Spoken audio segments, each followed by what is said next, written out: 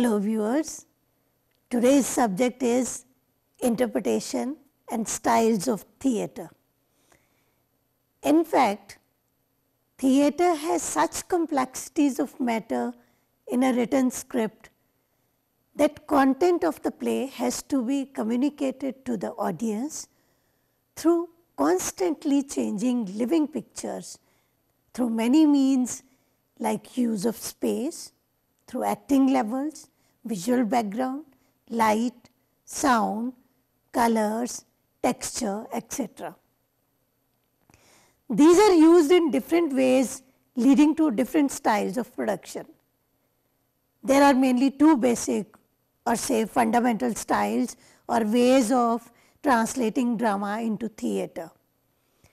These styles make all the difference to the meaning and understanding of the play. These styles are presentational style or non-illusionistic style and illusionistic or representational style. Now first we talk about the presentational style.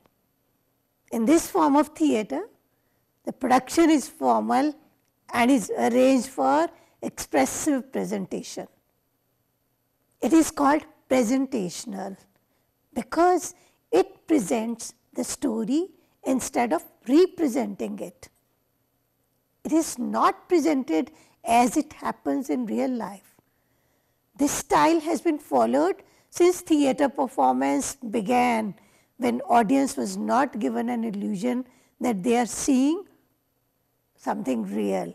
Rather, set or property was changed in full view of the audience. In classical Indian theatre, suggesting properties or setting only with movements and gestures like a hopping movement of the actor could represent as if he is riding on a horse or on a chariot, or when he takes a few steps and declares that he has travelled hundreds of miles. Similarly, the use of symbols for actual objects, which means presentation instead of representation of content. It demands of the audience complete suspension of disbelief. The major presentational style of theatre of the West was the Greek theatre. In Greek tragedy, the actors assumed a larger than life appearance. They were huge padded traditional costumes, shoes, had very long stick type, very high wooden high soles. Actors used very broad and big masks which were elongated at the top. Their movements were slow and formal. Their gestures were very broad. Their speech was loud, rhetorical, using musical tones as well. Chorus was used, which entered in a group, danced and sang. Actor used to perform on a low platform facing the chorus. Background had permanent setting in the form of so-called building. It was suggestive rather than environmental. Interior scenes were performed on a special platform which seemed to be thrust out of the scene building. Here the actors formed tableaus. Emerging and vanishing of gods was done with the use of a crane machine operated from the roof. No one had pretended that these were not devices. No one tried to shield the fact that production was anything but theatrical. Now we talk of representational styles. In this style of production, the impact is totally opposite to that of presentational style of production. This type of production aims to give the impression that it is not stylizing or arranging experience, but representing it. It creates the illusion of reality or naturalness, as though it portrayed people who are not aware that they were playing a role. Characters appeared like real people. They wore clothes they will normally use in a given situation and express themselves in normal speech and movement. Setting also represented the environment of realistic scenery.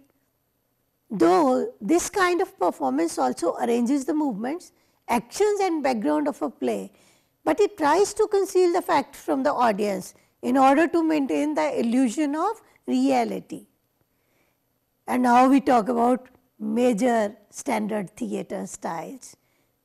Major theatre styles of this kind, that is standard theatre styles, indicate that use of mixture of two styles has been mostly used with certain modifications and changes.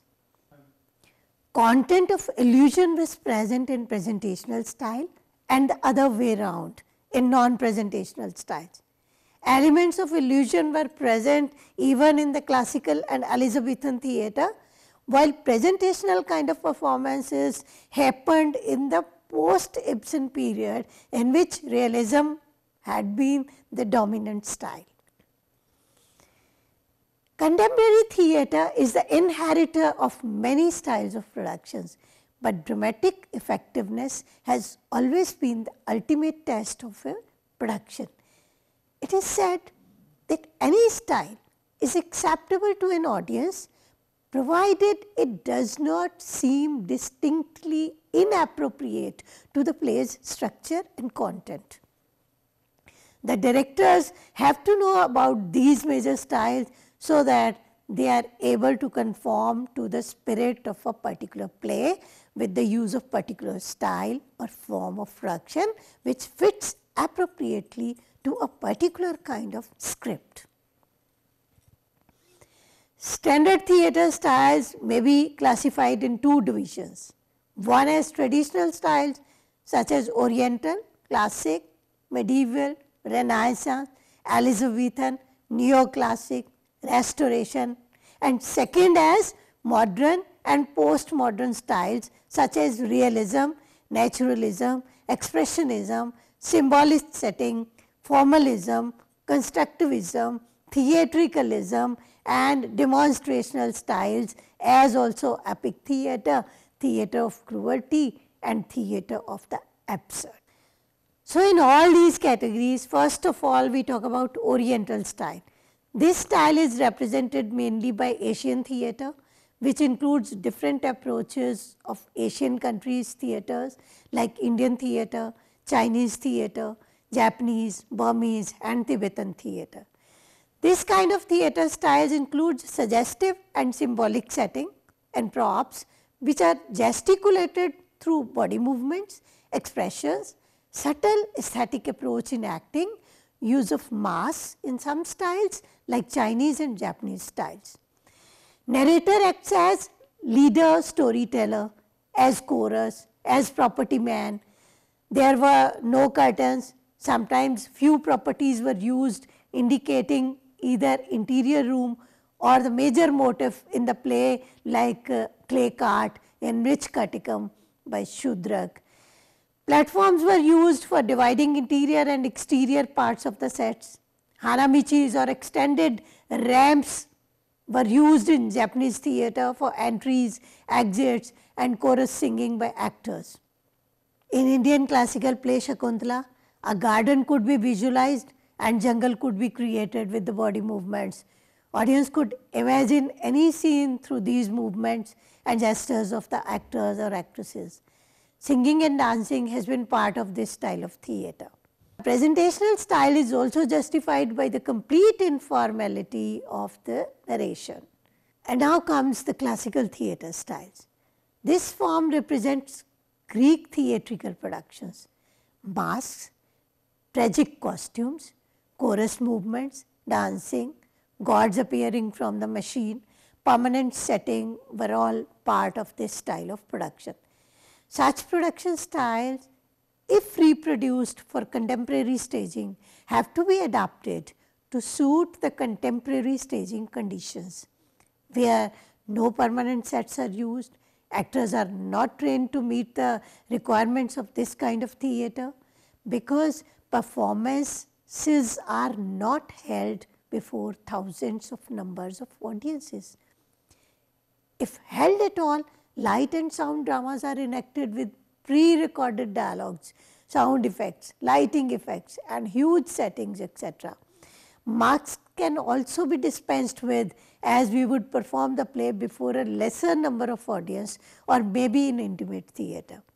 Actors' speech and movements can also be natural and not larger than life.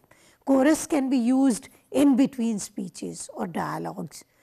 But elements of Greek production can be utilized in neoclassic and modern plays, suiting the needs of the content accordingly. Reproducing Roman staging could be easy, as action is confined to a particular space. There is no chorus in Roman comedy. Interest is centered on domestic problems, which are also part of the plots in modern comedies. Different parts of setting like street marketplace or other parts of town can be worked out with different entrances of stage or house door. Masks could also be done away with. And then comes the medieval theatre style. In medieval period in England, the religious mystery and miracle plays used to be staged on large double-decked decorated pageant wagons. The lower compartment served as the dressing room or for enactment of the area for hell. Upper stories used to as a stage space for all types of scenes. The area on the street where audiences stood or sat could be used for actors appearing as devils.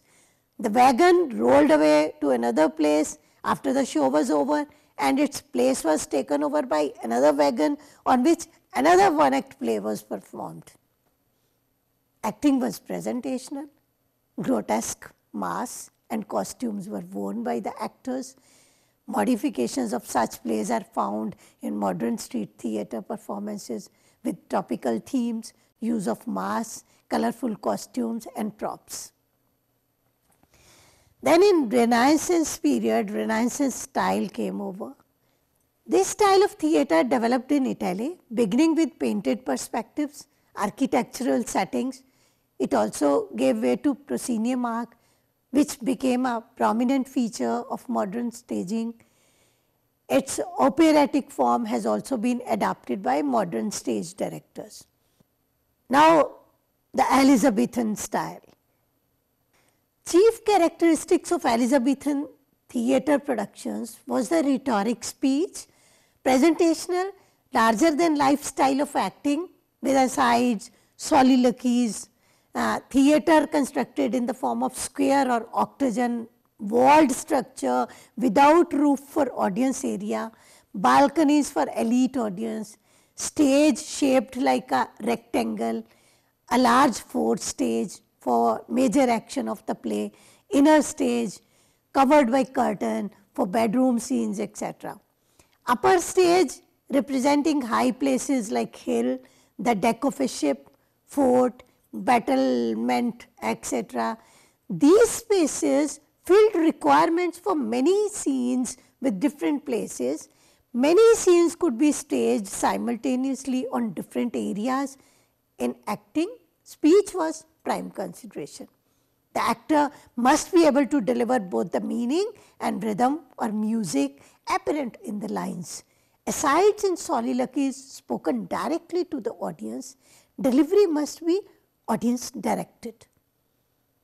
Creating psychological reality by speaking soliloquies as if the words existed in his mind. Modern stage directors have taken much in terms of understanding the inner action and emotive intensity, as well as vast and huge canvas of Shakespearean plays. Then comes the neoclassical style. This style of French stage was essentially modern. Action played behind the proscenium arc, setting was pictorial, curtains used to be shut view from the audience when necessary, side wings, backdrops were used, acting was presentational. Moliere's comedies therefore present very few difficulties in production. And then when the Restoration period came, Restoration, influenced by both the Elizabethan and the Renaissance theatre, provided a compromise between the platform style of staging and modern picture frame setting. Comedy was main type of staging, presentational style with mannerism, comic atmosphere. And then come the modern theatre styles. Modern theatre styles started with realism. Here all the action is played behind the proscenium arc, is therefore separated from the audience, which peeps into the interiors where actors behave as though they are not being observed. They are completely detached from the audience. Setting represents an actual scene as if it is real. Acting is realistic and not over the top. Naturalism is an extension of realism. Truthfulness claimed for this style is literal. Environment is represented to the details. Ibsen and Antoine have been proponent of realism and naturalism respectively. Some other new theatre styles like symbolist setting, which was reaction against naturalism, was took up by Appia and Gordon Craig. Arranging of stage movement and elements of setting to create pictorial beauty. Then expressionism was taken up by Strindberg, which stood for intimate theatre. Mechanization of acting and schematization of background was taken up by some other directors. Formalism and constructivism were other styles taken up by Jacques Scopio and Meyerhold respectively. It was plainly theatrical style with many levels and blocks of setting. Tyrov and Vakhtangov went for total theatricalism with choreographic principles and grotesque technique.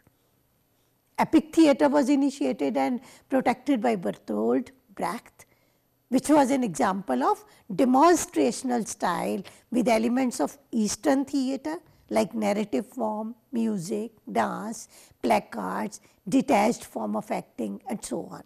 Theatre of the absurd by Samuel Beckett proposed a theatre of inaction or opposite action, and theatre of cruelty represented theatre of physical action.